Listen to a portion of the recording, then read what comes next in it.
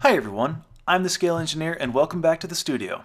Today, after way too long, we're finally coming back to my favorite video type on the channel, a build video. We're going to be revisiting the Russian paper panzer, the T-14 Armata, with the second to last video of the build process, where we'll be finishing off the turret. We'll be doing a super complicated metal and photo etch barrel, 3D printed antennas, and other small details, so make sure to stick around to the end of the video so you don't miss any of this goodness. Finally, before we get on with it, if you enjoy the video, make sure to like and subscribe. Without further ado, let's get on with the video.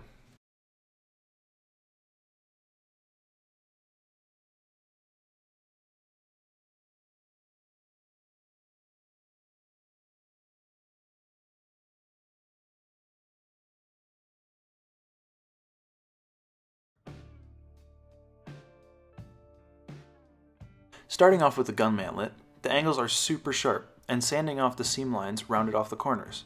To fix this, I filled in the rounded corners with CA glue, and then sanded the flats back into it. Doing this with a sanding stick helps me line up with the existing surface and propagate that out to the corner. That left me with a super sharp and defined corner that were consistent across the length of the bend in the mantlet. I had to take special care with the front points of the mantlet since they are really fine, small details.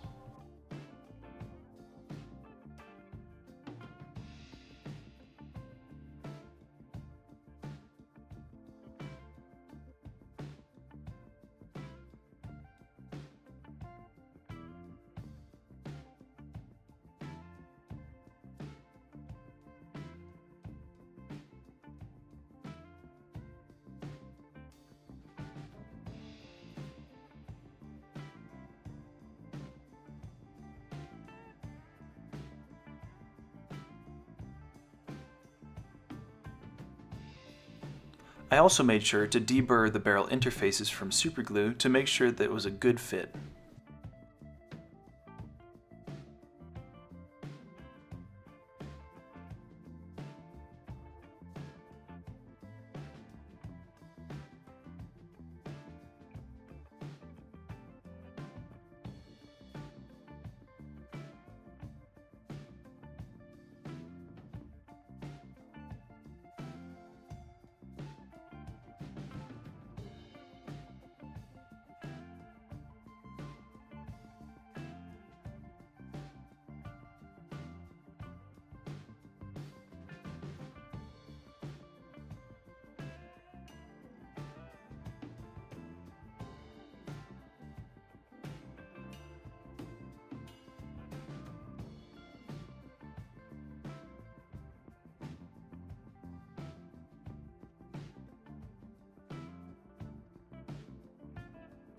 Overall, I'm really happy with how they look, and while not super obvious on the finished model, it's going to look way better than what we started with.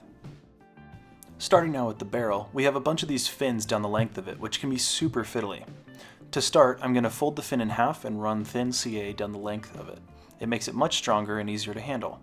Just make sure to avoid touching it since the capillary action will wick the superglue to your fingers.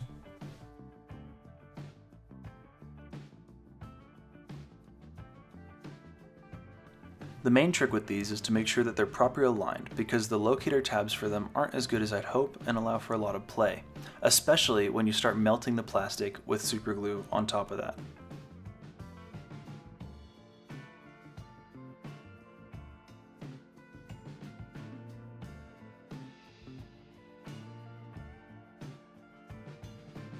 Finally, I'm going to tack them down to the gun barrel with gel superglue to hold it in place, and then now take advantage of capillary action and run thin CA down the length of the fin.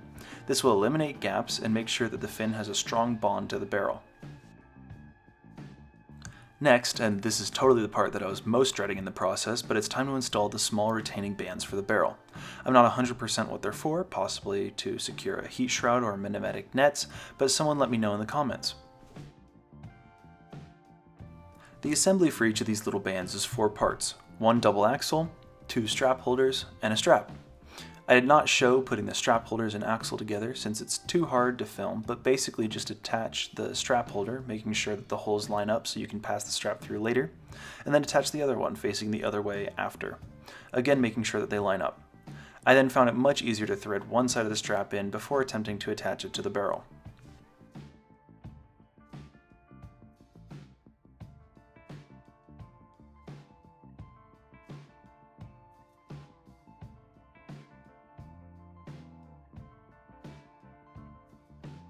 The best way that I've found to create smooth curves in photo etch is to take a drill bit shaft with a smaller diameter than the target photo etch diameter. Then roll the photo etch between the shaft and your finger. This makes any cylinder bend super easy and consistent. Then we will simply slide the strap assembly onto the barrel, feed the strap into the free end of the holding mechanism, cinch it down, and then cut off the excess. After that, we can run thin CA into the strap assembly, firmly attaching it to the barrel. Repeat this process 6 times. For me, it took about 20 to 30 minutes give or take for each one, so within 4 hours you should be all done and good to go.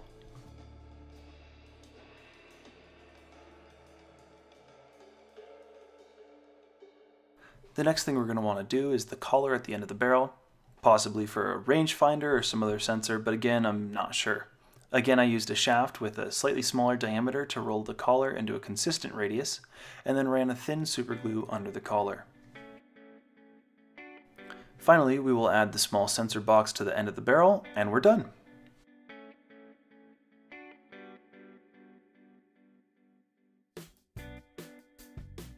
Next, we're going to add some custom 3D printed details and plastic details. The antenna was so complicated and the original part kit wasn't perfectly circular due to the seam lines and potentially also a mold mismatch that I decided to redesign and 3D print one for myself. Next, since the T-14 Armata has an unmanned turret, we need to add a ton of small sensors and cameras around the turret, which you can see is what I'm adding right now.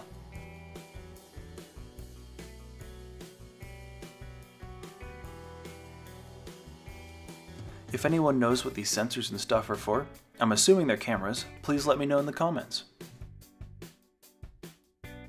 Next, onto one of my favorite details of the kit. We have the active protection system tubes underneath the main turret.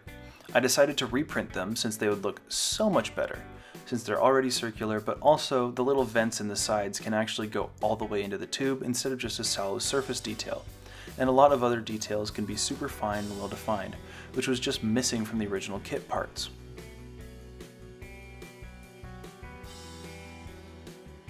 Both the antennas and the APS tubes are available on my Cults 3D store if you want to purchase them for yourself. Personally, I think it's well worth the extra effort. Now we can attach the 2 turret sections together and proceed with some of the main surface details.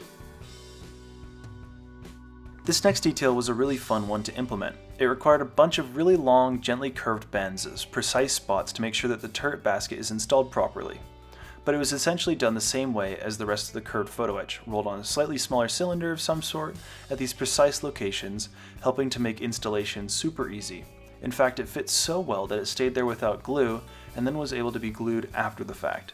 Just be sure to be patient with this piece and bend it into shape slowly and carefully, making sure not to go too fast and make too sharp of an angled bend or otherwise.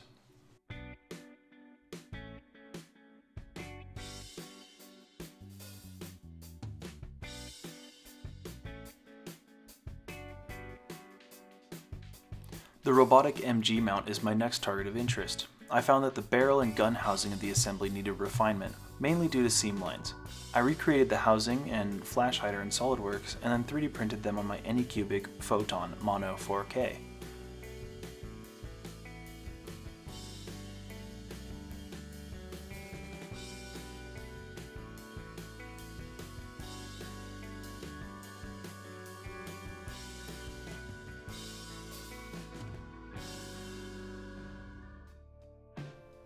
To recreate the barrel, I cut off a section of blunt hypodermic needle with my Dremel, which slotted into my design and completed the assembly. If you are interested in learning how to design your own 3D CAD models, there are plenty of tutorials on YouTube, and I personally suggest getting a SolidWorks 3D Experience account. It goes about for $50 annually and is on par with professional engineering software. I'm not sponsored by Dassault Systems, I just appreciate their product and I like to share what I find useful in my own hobby work.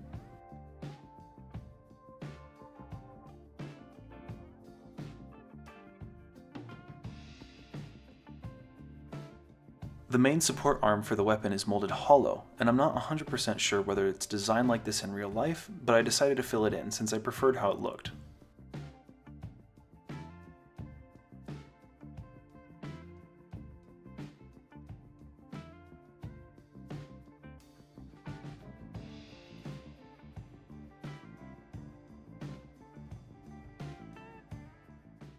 We can then glue it together and install it with the rest of the turret.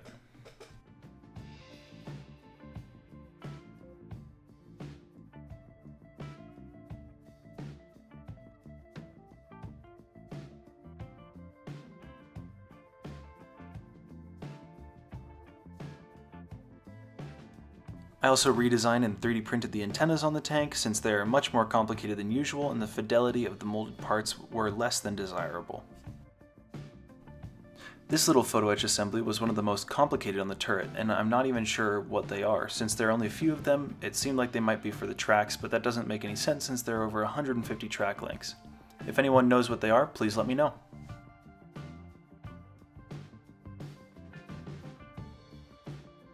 Anyways, as you can see, there are a lot of pieces to make. There are 9 in total, and I already constructed one to make sure that I knew what I was getting into. I decided to install them in an assembly line fashion, folding all the individual parts first and then gluing them together afterwards. I used gel superglue to tack them down, and then I reinforced the bond by running ultra-thin superglue into the gaps.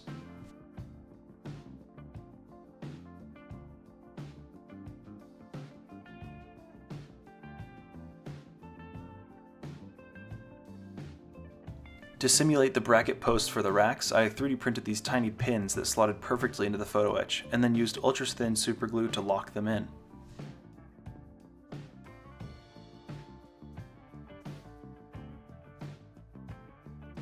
They can be a little tricky to install, but we got there in the end. Superglue debonder helped to get rid of the excess CA.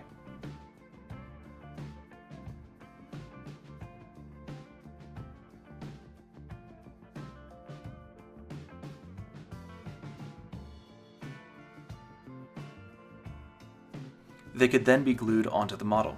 It's not my best work, but I think the final result is alright.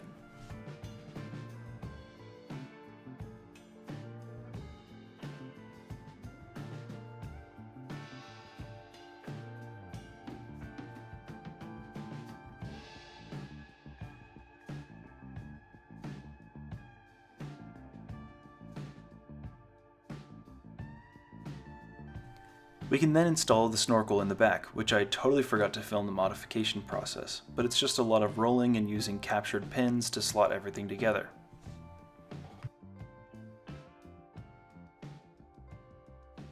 Now we can add some of the finy little details like the tiny light brackets and retention pin cables for the front sensors.